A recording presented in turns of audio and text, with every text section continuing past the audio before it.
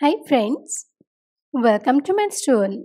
In today's video, we will learn to factorize x square plus 1 by x square. For more update, please visit mathstoon.com or check the link given in the description box. Now let's start. This is our given expression. Now we will rewrite this as x square plus 1 by x square plus 2 minus 2.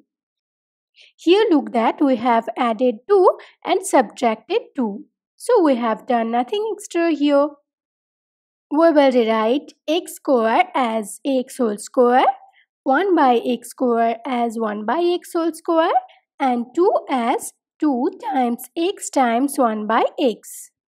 Look that x gets cancelled and we are left with 2. And we will rewrite 2 as root over 2 whole square.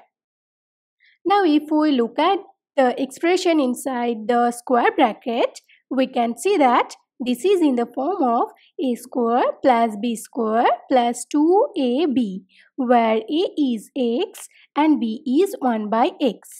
So we can apply this formula in this expression.